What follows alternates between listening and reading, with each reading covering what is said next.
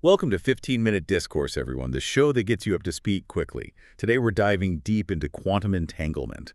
Um, we've got a really fascinating mix of sources here, papers, research articles, and we're going to break down the most interesting stuff for you. Sounds like fun. It really is. So have you ever heard that phrase, spooky action at a distance? Oh, yeah, that's a classic. It is, and it perfectly captures the essence of quantum entanglement. How can two particles be linked in a way that they influence each other instantaneously, even when they're separated by huge distances?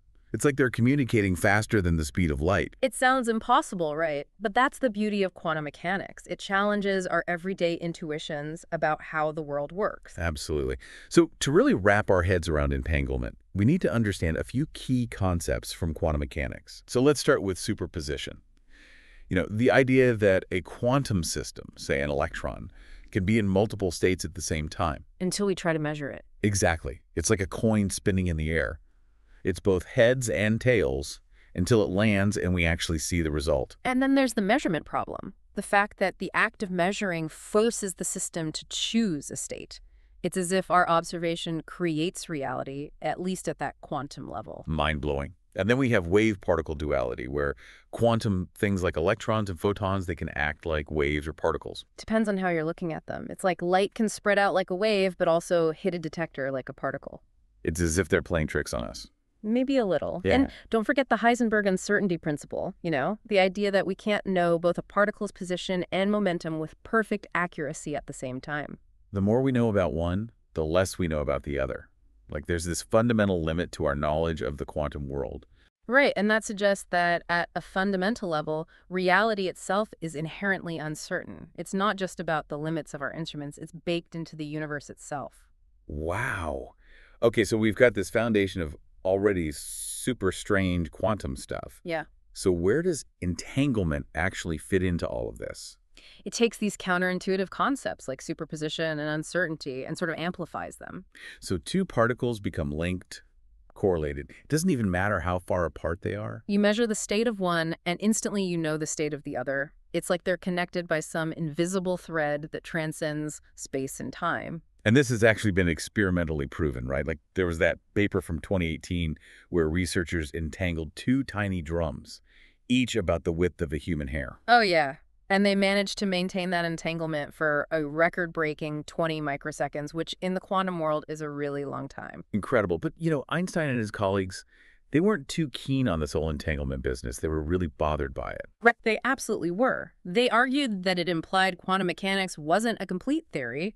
They thought there had to be some hidden variables that were accounting for this seemingly impossible connection. Because it challenged the principle of locality, right? The idea that an object can only be influenced by its immediate surroundings. Yeah, exactly. Einstein and his buddies, they thought there must be some hidden information carried by the particles that predetermines their states. But then we have John Bell, who comes along, and his theorem gave us a way to test whether this spooky action at a distance was real or just a quirk of the theory. Right. He essentially said, if the world works according to local realism, meaning things have definite properties even when we aren't looking at them, then certain conditions should always hold true.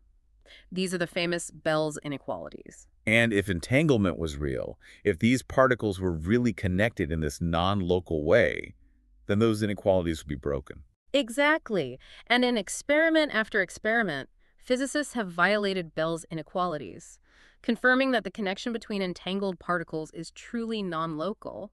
Quantum mechanics wins again. Yeah, it's really incredible. These Bell tests, they really flipped our understanding of the quantum world on its head. They showed us that the universe is far stranger and more interconnected than we ever thought, right? But okay, if these connections are real, how do they actually work?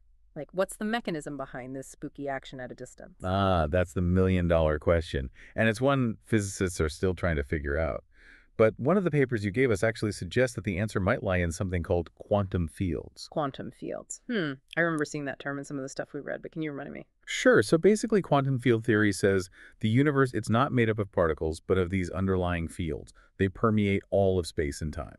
Okay, so instead of thinking about little tiny billiard balls bouncing around, we should be imagining the universe more like a vast ocean of interconnected fields. Yeah, that's a good way to picture it. And these fields, they can like ripple and fluctuate, and we perceive those ripples as particles. So an electron, for example, isn't actually a discrete object, but like a localized excitation of this electron field. Exactly. Okay, I'm starting to see how this connects back to entanglement.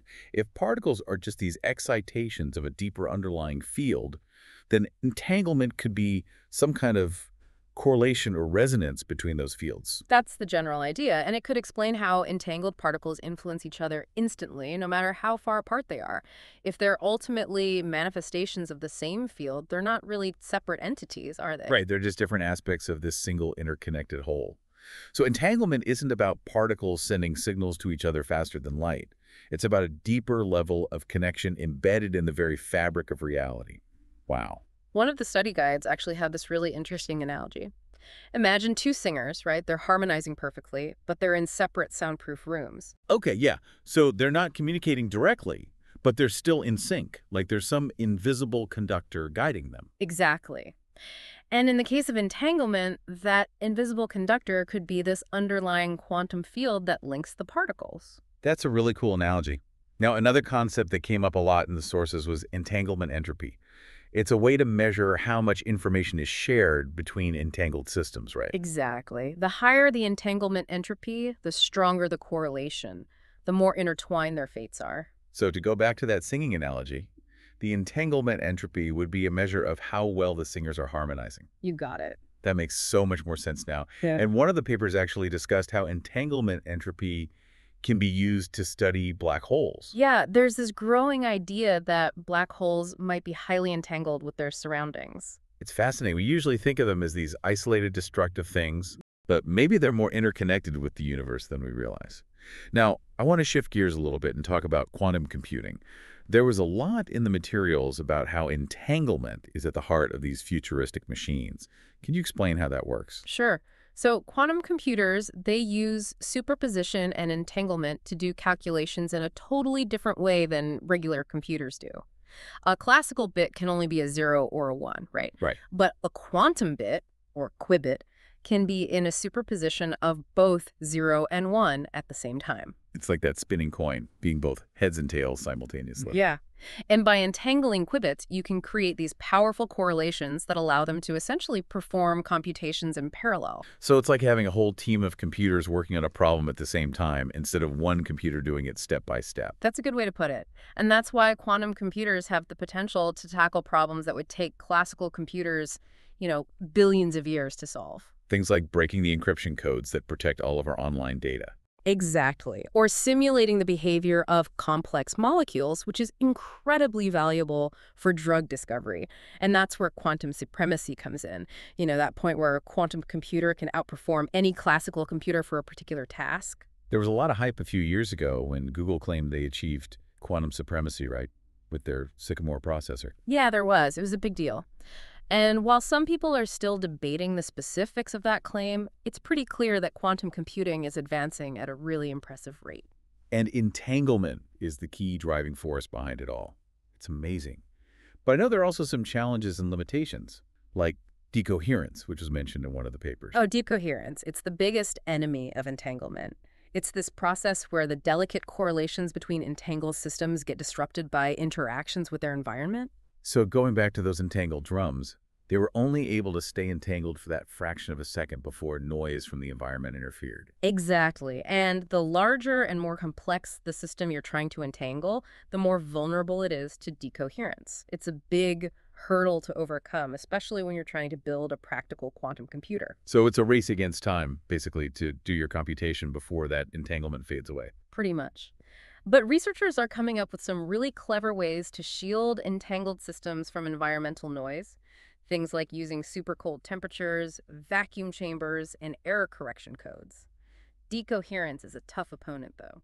It seems like we've only just started to understand this incredible phenomenon. What other areas of entanglement research are scientists really excited about right now?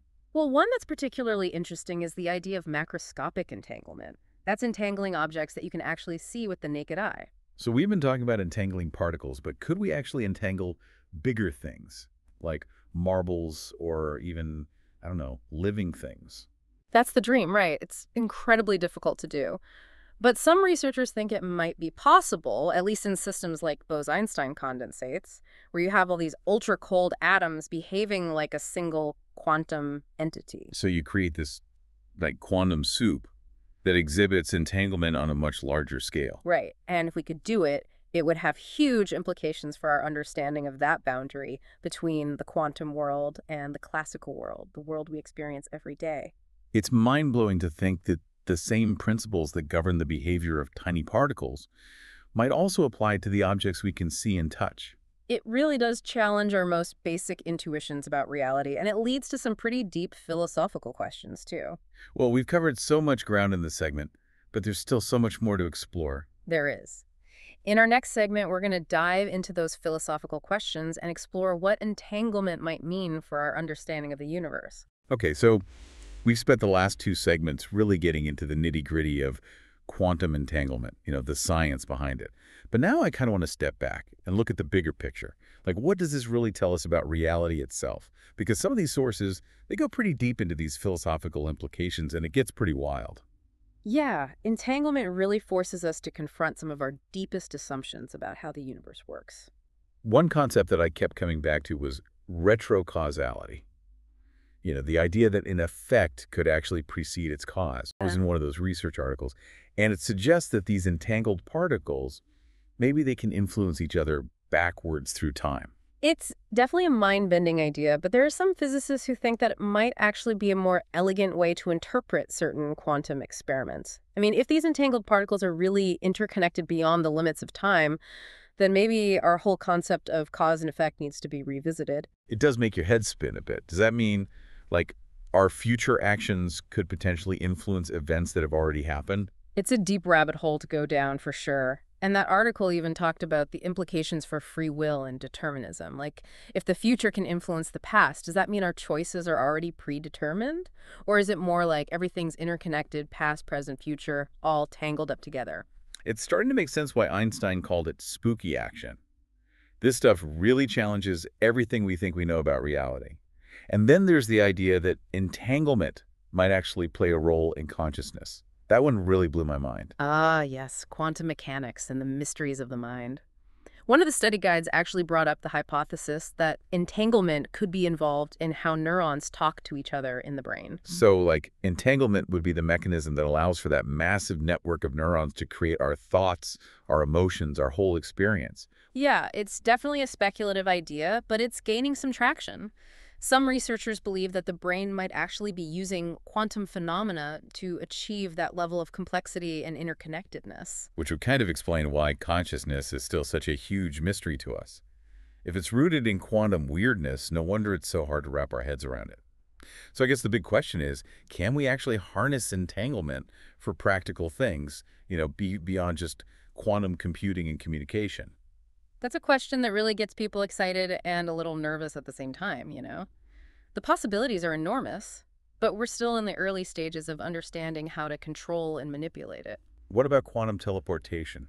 I know that's been a hot topic for a while. It's not quite like beaming people up like in Star Trek, but it does use entanglement to transfer quantum information. Yeah, and it's been done in the lab with photons, even atoms. But teleporting larger objects or even people, that's still science fiction for now. But still, imagine being able to send information, maybe even matter, across vast distances instantly. That would be revolutionary. For sure. Communication, transportation, medicine, everything would change. But there are big ethical and societal implications too. Definitely. Who would have access to that kind of technology? How would we regulate it? What would it even mean for, like, our sense of self if we could just teleport ourselves wherever we wanted? Those are questions we really need to start thinking about now as the field of quantum technology is developing so quickly. We have to make sure that these incredible tools are used responsibly and for the benefit of everyone. It's clear that quantum entanglement, it's not just a scientific curiosity, it's a paradigm shift. It's forcing us to rethink our place in the universe and the nature of reality itself. It's an incredible journey of discovery, and we're really just at the beginning. As we keep exploring the mysteries of entanglement, who knows what other mind-blowing discoveries we'll make? It's really exciting. This deep dive has been such a fantastic exploration of quantum entanglement, from the basics to the experiments to the philosophical stuff and beyond. It's amazing how much there is to unpack, and it really seems like we're only scratching the surface. Well, we hope you've enjoyed joining us on this journey into the strange world of quantum entanglement. And if you're hungry for more deep dives into all sorts of fascinating topics, be sure to like and subscribe to 15-Minute Discourse. We'll see you next time. And until then, keep those minds curious.